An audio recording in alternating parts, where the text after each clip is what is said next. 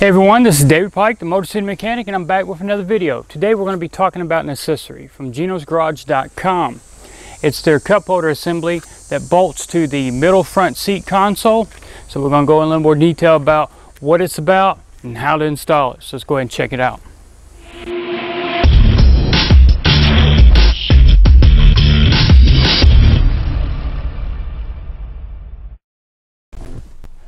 One of the biggest issues I have about the actual factory cup holder assembly is that I do have to reach down. Put my cup in here. Of course, it fits in here, but it's not that snug. It's a little better over here.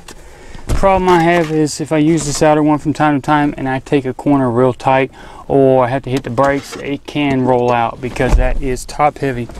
I also don't have a really good place to put my phone. I could throw it in here to the side, but usually I've got other things. It's down low, hard to see. You could place it in different places, but it just doesn't seem to fit as well as it should. So having to reach down here is more of an inconvenience than actually having a cup holder up here. Now this is the solution that Genos is offering. This one fits my 2007 model. They do make them for other years as well. It's basically going to be using a portion of the upper console. We open the lid, it's going to sit down inside, and then the front portion with the cups and the little storage compartment are going to extend outward. It's made out of pretty thick plastic here, so the sides, they flex a little, but they don't flex that much. So it's actually got some strength, unlike some of the cheap plastic you see out there these days, the cheap little real thin ABS plastic. It's nothing like that. This is actually a lot thicker, so it's got some conformity to it, so you don't have to worry about it flexing too much. You could paint this if you want. I'm using mine as a matte black finish the way it came. It's going to work fine for my center console. It's got the cutout here for your power outlet. You also got the latch opening, and you got your two deep pocket cup holders and your little storage bins. Now the kit comes with a detailed set of instructions. Inside there's going to be a plastic bag with some washers and Phillips screws. The Phillips screws will be used to attach that cup holder assembly to the inside of your storage compartment. That way it doesn't just come off easily. It's permanently mounted. Also the washers in there, we need that to adjust the latch, because keep in mind we're sandwiching something below the bottom and the top portions of that center console. So if you were to try to latch it at this point, you'd probably lock it in a position that you couldn't unlock it. So definitely make sure you adjust the latch using these washers first before you do the final shut of the console. Otherwise you're going to be fighting for a while. So before you do any kind of installing of the cup holder assembly, make sure your storage bin is completely empty in the center console. Now with everything removed, what I recommend doing is actually opening up the power outlet, get the protective cover out of the way, and what we're going to do is we're just going to drop the cup holder assembly down on top, and we're going to fish that cover through, go all the way down till it's fully seated, and go ahead and reinstall that protective cover. Now the initial install is basically done. Now all we got to do now is add a couple screws in a couple of locations, and then we worry about the latch mechanism, which is actually on the lid of the console.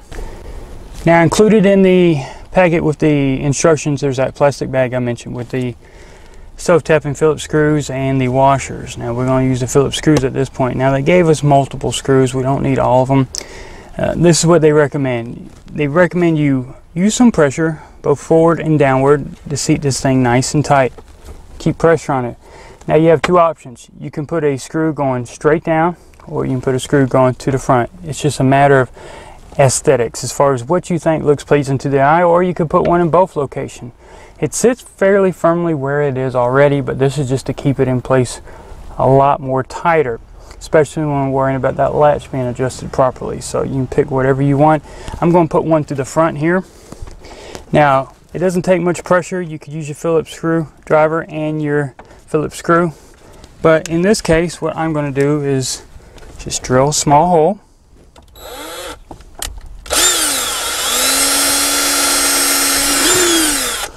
If it's still lined up, then I can just insert my screw, and it's not going to take me as much effort as it would have otherwise. Nonetheless, you don't have to drill it unless you want to. This is just my quicker method. Sometimes you want to work smarter than harder. Have that screw tightened down. Cup holder assembly is not going anywhere. Now we can move on to the latch assembly. Now I went ahead and took the upper console lid off. You don't have to, but if you want to, it's just 4 Phillips screws going right here on the hinge plate. down onto the console, take them off, then you can take this inside, work on the tabletop, wherever you need to. It's a little bit easier to get to versus it being up in the air in the truck. Now I know that this cover's been off before on my truck because I can tell that some of the plastic trim is loose already, which means the snaps are probably broke. Yours hopefully will not be. What you're supposed to do is just grasp whatever area you can, get your hand up under it and start popping it loose.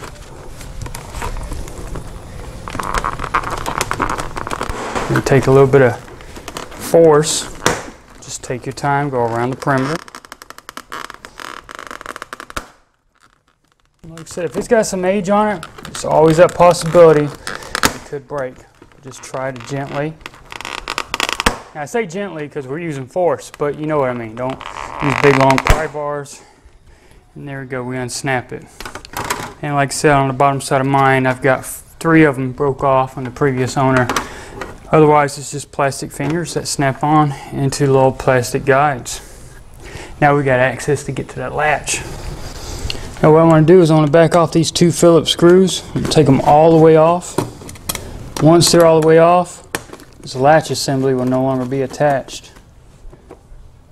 And that's what we're going to be dealing with. We're going to be double stacking washers right here. We're going to sit them on top. We're going to sit the assembly down on top and then reinsert our Phillips screws. Now, the instructions said to use the 2 remaining screws that come in the bag for the latch assembly.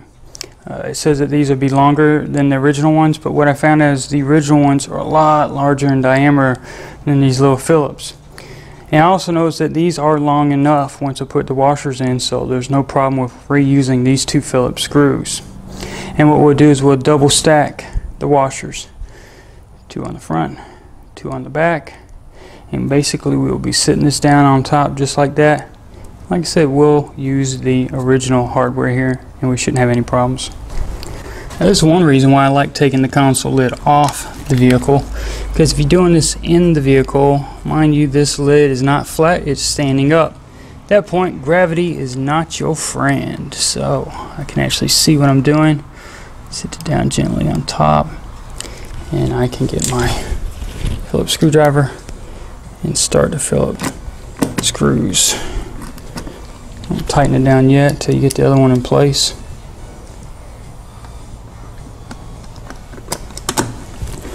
And run them and snug them down. At that point, the latch assembly is higher than it was before. And one thing that Gino does mention in the instructions is about this L-shaped piece right here on the right side of the latch. They've had customers that would slam the lid shut, and when they did, they had problems opening it. What they do recommend doing is doing a slight modification to this so you don't have problems. Now this has to deal with the lid opening when the console is in the upright position. That way it doesn't just open and spill everything out. But usually the latch itself will not allow it to open anyway. So what they're doing is they're recommending a slight modification so that you never have a problem with not being able to open the latch. So you're just going to grab a pair of pliers. So we'll bend it out of the way enough, and there you go. So that's what it should look like when you're done. The L is now gone. We straightened it out with a pair of pliers. That way we don't have no problems if you're having to slam the lid shut. Now all I got to do is reinstall the plastic trim panel. Sit it in place. Just kind of push down around the perimeter.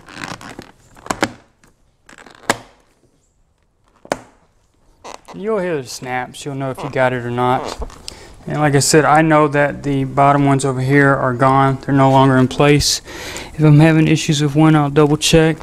But as far as the rest of the snaps I do have, they're firmly in place with no problems. Now what I'll do is I'll go ahead and take this and put it back on the vehicle and just attach the 4 Phillips screws down here at the bottom. Alright, just double check and make sure I've got those hinge screws all the way in like I should. I'm going to over tighten it and strip them out, but I want them to be firm. Now we're going to go ahead and check the latch to make sure it's working fine. I hear the snap. I can verify that it's not coming up by itself, and I can reach down the front, release it. Awesome. Cup holder assembly installed and latch working properly. So that way if I do pick up on it, I don't have to worry about everything spilling out the back side. I still got my seat there if I need it. Now I can go ahead and put everything back in place. Now once it's installed, it really does look OEM, I'll give them that much. The plastic being that as thick as it is on the sides, you don't have any excessive flex right here. It will move if you pull on it, but as far as where it sits normally, it's always going to be nice and tight up against the side of the console. You'd worry about any kind of cheap plastic wanting to flex too much or bind up. This actually does hold its position very well, and like I said, it matches the side of the contour. Now you got this angled view, you can see the contour on the side, and like I said, you can see the cup holders where they are and how they extend in front of the cover, so they do have ample room. As far as color, like I said, I stuck with the matte black. It kind of matches my upper cover that I've got.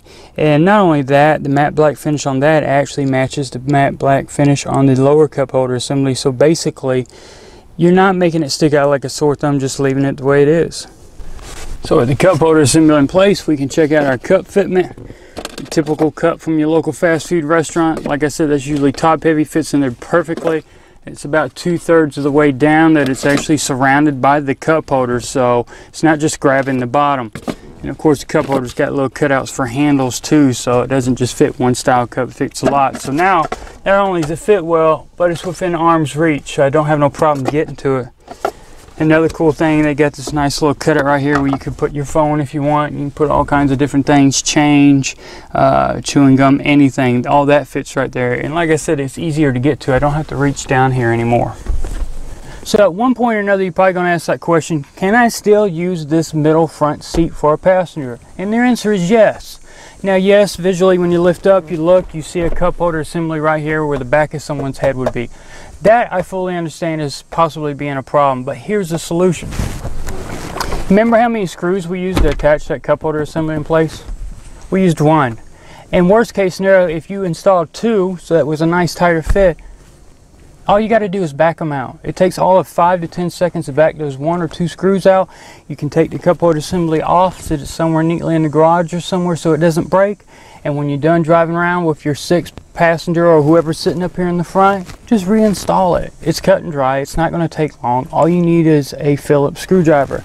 And then you've got your seat back to being normal operation. And then when you want your cup holder assembly back in place, you just reattach it with the screws.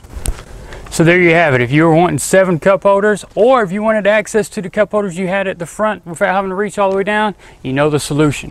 Now where do you go to order this kit? Obviously it's genosgarage.com. You can go online, check their online catalog, and you can also request a paper edition because there's nothing better than paper. You can thumb through here and see everything they have, quick and simple. Now Geno's has everything from maintenance items such as tools to do your services, filters and all for the services, and not to mention different accessories. There's things you can get at Geno's you can't get anywhere else. And if you've watched all my videos over a period of time, you've heard me mention their name numerous times. Everything from that cabin filter kit, that came from Geno's. Everything from that oil filter cap on that late model 6.7 oil change, that came from Geno's. So definitely give them a shout out. I always recommend calling them. You can order online, but I'd rather just call them because once you call them and talk to them, you'll see they know what they're talking about and you'll keep continuing ordering from them. And if you do call them and order something, tell them that David Pike, the Motorcity Mechanic, sent you. So hopefully you liked the video today. If you did, please give it a thumbs up on YouTube. Don't forget you can like me on Facebook. You can check me out on Twitter and Instagram as well. And if you got any comments or suggestions about the video today about that cup holder assembly or anything Chrysler, Dodge, Jeep, or Ram related, you can always email me at david@motorcitymechanic.com and I will always try to get back to you in a timely manner. Once again, everybody, thanks for watching these videos.